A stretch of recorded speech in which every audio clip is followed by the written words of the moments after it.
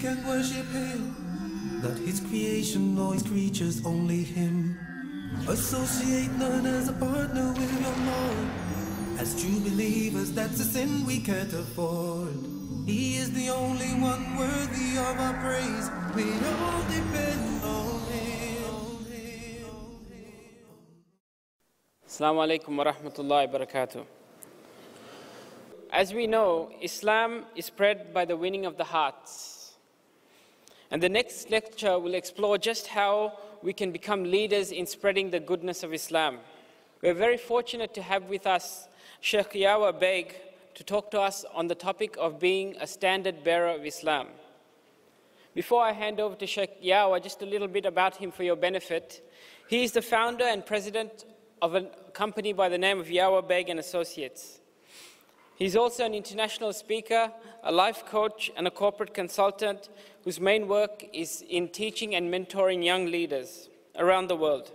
In his training and consultancy work, Sheikh Yawar combines Eastern values with Western systems in order to transcend the cultural boundaries and produce high-quality leaders, inshallah.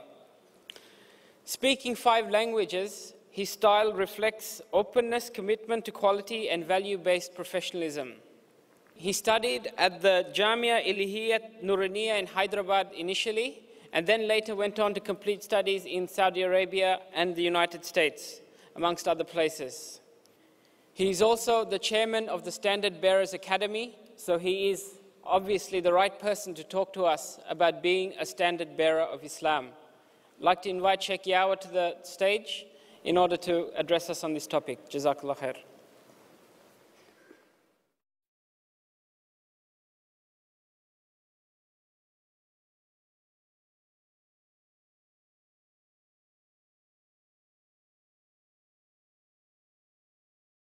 Assalamu alaikum wa rahmatullahi wa barakatuh. Nahmaduhu wa nusalli ala rasulihil kareem. Amma ba'd. My presentation today is about a topic that I'm sure is in the hearts of all of us. And that topic begins with the question, what can I, as a single individual, not what can I as the head of a country, not what can another head of a country, not what a corporate head, not what this government or that government can or should do, what can I, as an individual, Muslim, what can we do to present a beautiful picture of Islam as Islam is? What can I do as a person? And that is why I've termed this thing being a standard bearer of Islam. For those of you who this term might be new to, a standard bearer is the one who holds the flag of the army in battle. There are 2 things about the standard bearer. One, he holds the flag of the army in battle. And that is why the entire battalion looks at the flag to see if it is still flying. And the 2 is the standard bearer is never armed. The standard bearer's only job is to keep the flag of the battalion flying. He's not armed, he's not fighting anybody. He's just keeping the flag flying. And that is the job of the standard bearer. And I ask you to ask yourself this question. Are you prepared to become standard bearers of Islam? My brothers and sisters, being a standard bearer of Islam to me is a labor of love and a legacy of honor. We do this because we love Allah subhanahu wa ta'ala. We do this because we love His Nabi sallallahu alayhi wasallam. We do this because we are proud and confident to be called Muslim. And we do this because we wish to be remembered with honor when we are gone. So our legacy to the world, my question to myself and to you is to ask, what do we want it to be? Let me ask you a question. If mobile phones disappeared from the face of the earth, would you feel a difference? Yes or no? Yes. And why would you feel a difference? Because mobile phones are beneficial to us. And it is in the nature of human beings to regret the passing of something which is beneficial. The question I want to ask you, to ask our non-Muslim brothers and sisters, let us ask them, if Islam and all the signs of Islam and all the Muslims that they know and they do not know personally were wiped off the face of the planet, would anything be lost for you? If you, the Australians and the Americans and the Europeans and the Indians and the whoever, who are not yet Muslim, who have not entered Islam, if you wake up tomorrow morning and you find that there are no more Muslims on the face of the earth, would that make a difference to you? Would you feel that something is lost, or would you say, thank God they're gone? Which one? I want you to ask people this question. You know what answers I got? Alhamdulillah, those are my friends who are, I think, probably very polite. They said, well, you know, if you die, we will regret that. So I said, I'm not talking about me dying. I'm saying if there are no Muslims on the face of the earth. And of course, they're very polite, so they remain silent. My question to myself and to you, my brothers and sisters, is how are we benefiting those whom we are supposed to benefit? Why do I say supposed to benefit? Because this is what Allah subhanahu wa ta'ala sent us to do. Alhamdulillah, the two learned scholars before me confirmed and reaffirmed this point before I came. With the ahadith of Muhammadur Rasulullah sallallahu alayhi wa sallam, I want to put before you the kalam of Allah subhanahu wa ta'ala, where Allah subhanahu wa ta'ala said in Surah Al-Imran, Kuntum khayra ummatin ukhrijat linnas. Did Allah say ukhrijat minan nas? Allah said ukhrijat linnas. Allah did not say you are the best of people extracted from amongst the human beings. Allah said you are the best of people extracted and selected for the human beings, for linnas, for the people. And what is it you do? تَأْمُرُونَ بِالْمَعْرُوفِ وَتَنْهَوْنَ عَنِ الْمُنْكَرِ وَتُؤْمِنُونَ بِاللَّهِ. And Allah says, what do? You cause benefit to all of mankind. You enjoin what is good, you enjoin what is beneficial, you enjoin and you encourage people to do things which are good for the whole of mankind. And you stop people and you warn people against doing things that cause harm. Enjoining good and forbidding evil is not just to make fatwa on what is halal and what is haram. Enjoining good and forbidding evil is related to everything that is beneficial and everything that is harmful. We were sent to benefit all of mankind. Let's ask ourselves, are we fulfilling this purpose? Are we fulfilling this purpose? And you know who we need to ask this question to? We need to ask our customers. In another incarnation, I am a leadership trainer. And one of the kinds of leadership training I do is on customer service. So we tell people, I'm not going to ask you how good do you think your service is. Let me ask your customers, how good do they think your service is? Because that is how good your service actually is.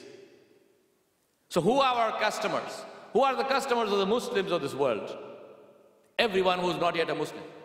So let's ask them, do you think Allah subhanahu wa ta'ala sent us to benefit you? Do you think we are benefiting you or not?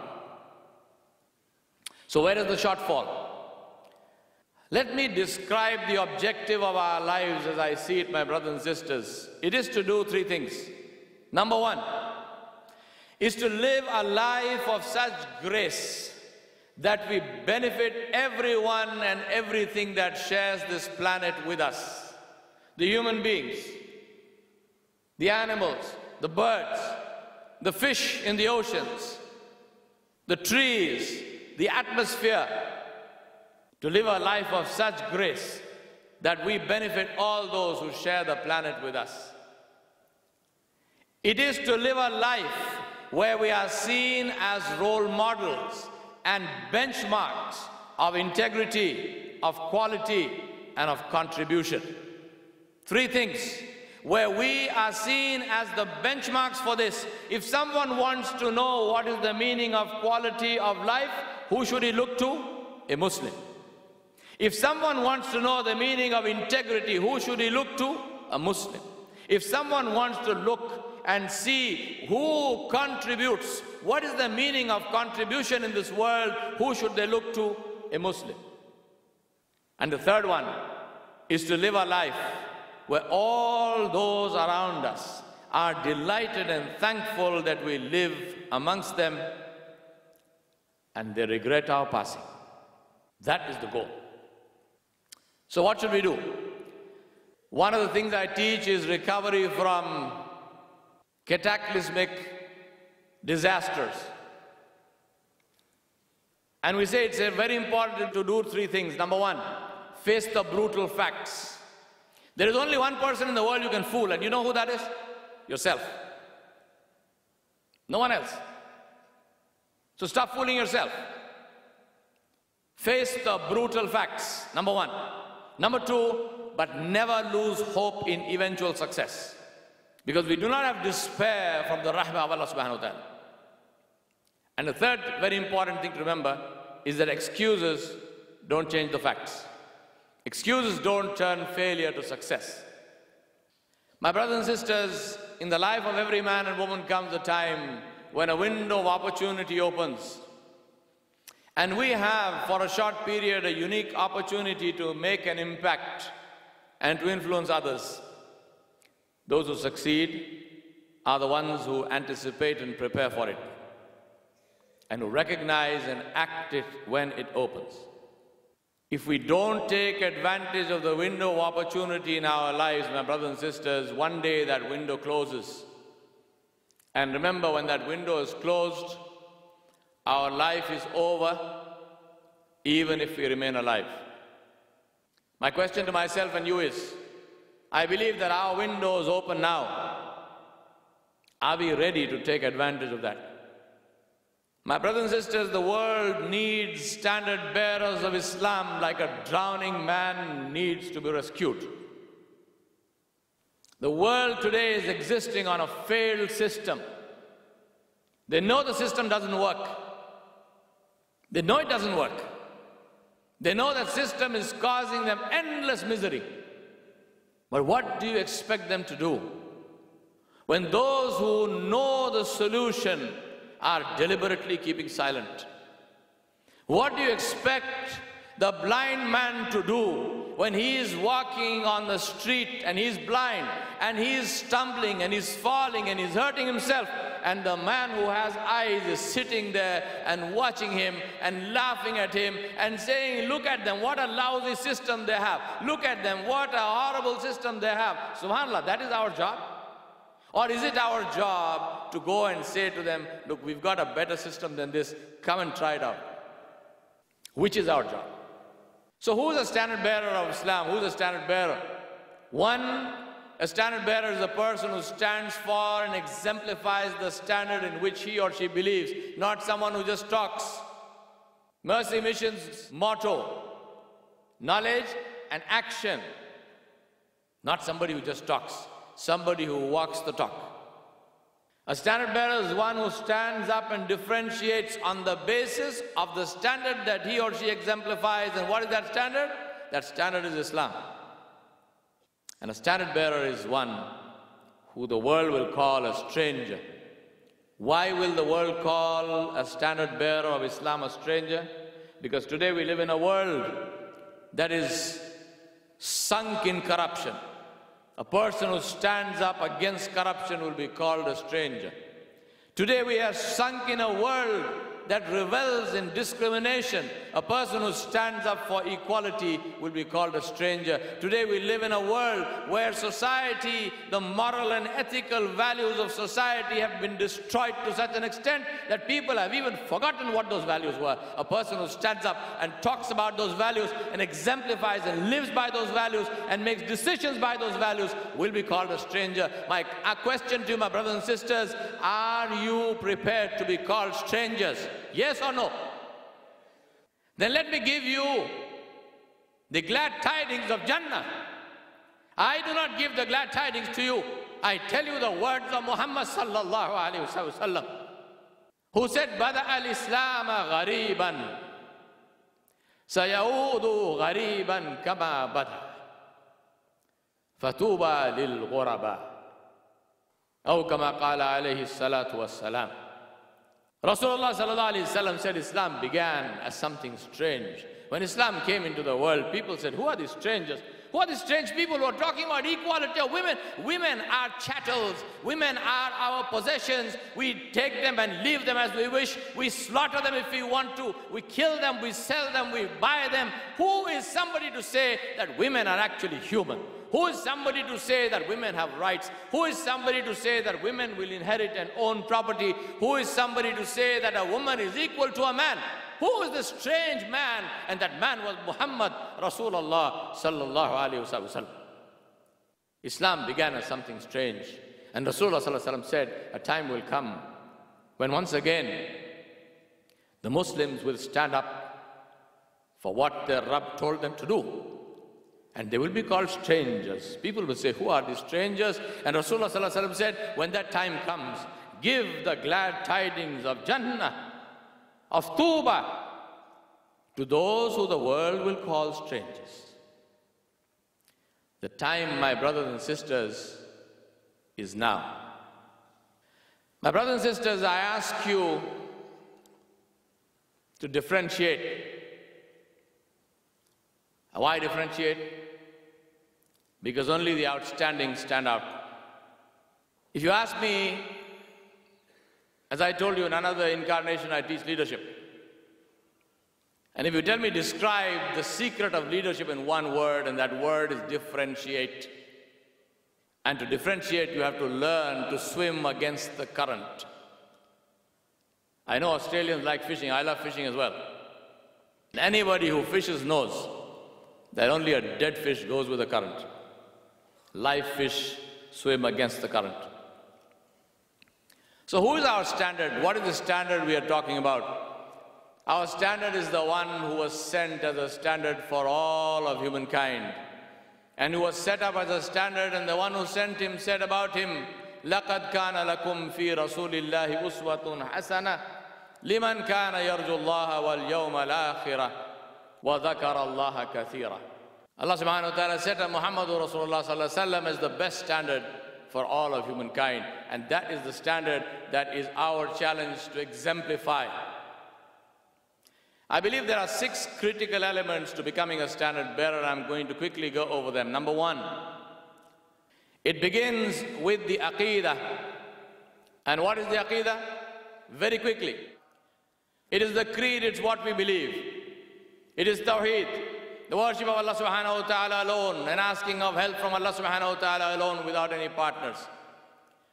The following of the sunnah of Muhammadur Rasulullah sallallahu alayhi wa sallam, and a belief in the akhirah and accountability to Allah subhanahu wa ta'ala. Every action that we do it only for one reason, which is to please Allah subhanahu wa ta'ala. Number 2 is ibadah. And in ibadah, 3 things. Number 1, the usul, which comes with knowledge. Learn how to do it properly.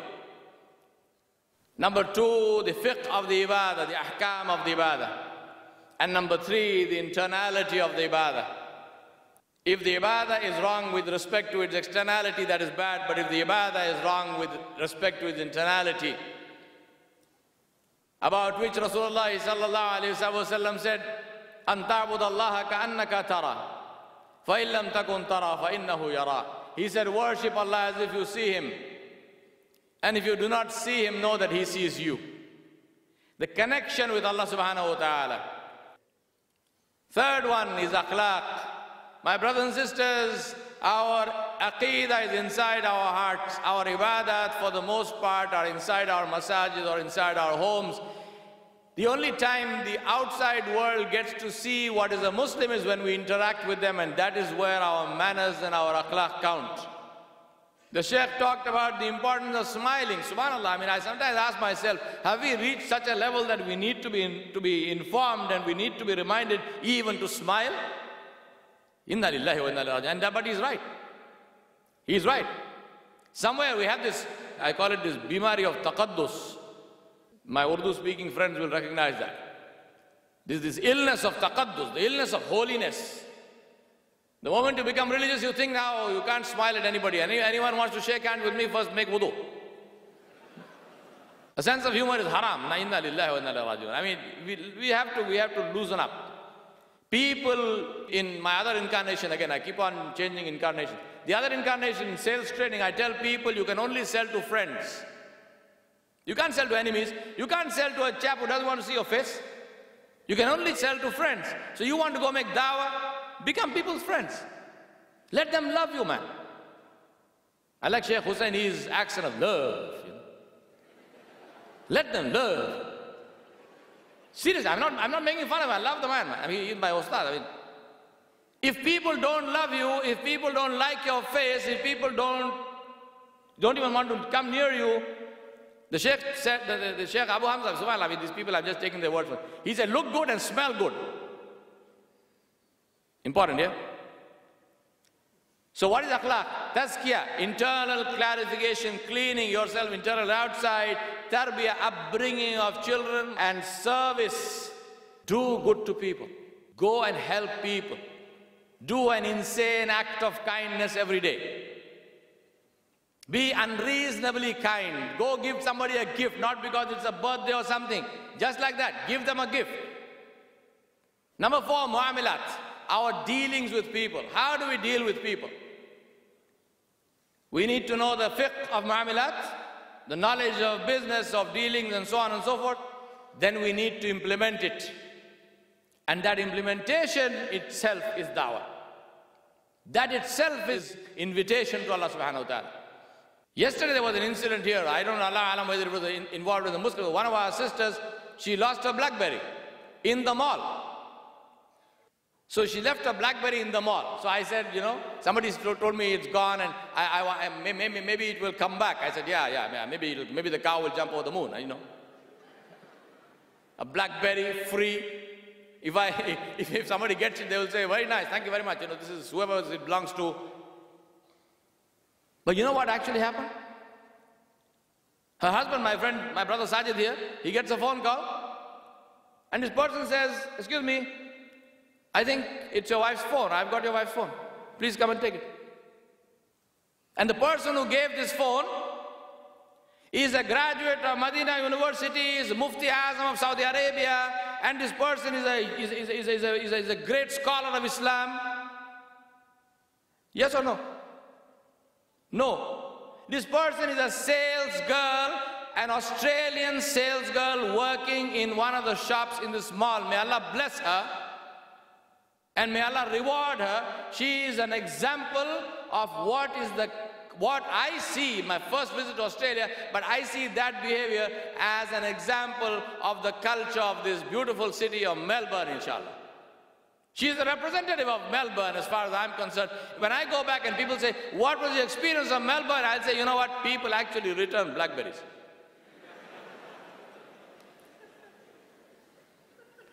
If you want to go lose your BlackBerry somewhere, go and do it in Melbourne. Ajib, yeah? Subhanallah. Why am I saying that? Because mu'amala, people listen with their eyes, man. People don't listen with their ears. People listen with their eyes. They don't care. You can talk to them till the cows come home. They won't look at what you're doing. And out of all this, when you have beautiful akhlaq, when you have beautiful dealings, you create a beautiful society. You're talking about creating communities. How do communities get created?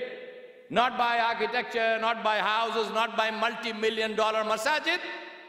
They get created by beautiful akhlaq, by beautiful manners, and by beautiful dealings. so that the people among whom you live, they love you. They want you to be there. And if you are gone, they regret that. And what is the muashara? What is the beautiful Islamic model of muashara? Compassion for each other, responsibility for one another, and a sharing of goodness with everybody. Take this model, my challenge to you, take this model to the person who hates Islam more than anything else and tell him, how would you like to live in a society which is based on compassion, on responsibility, and on sharing, and tell me what they tell you. And that results in being and creating a global standard, a standard of thought leadership, a standard of uncompromising integrity and total quality. So what do we need to do? The issue is, my brothers and sisters, the fact of life of Muslims is we all know everything. We all know everything. We just don't know how to do it. And that's the reason why it's important to show people who how when they know the why. Who does not know that Salah is fard, for God's sake?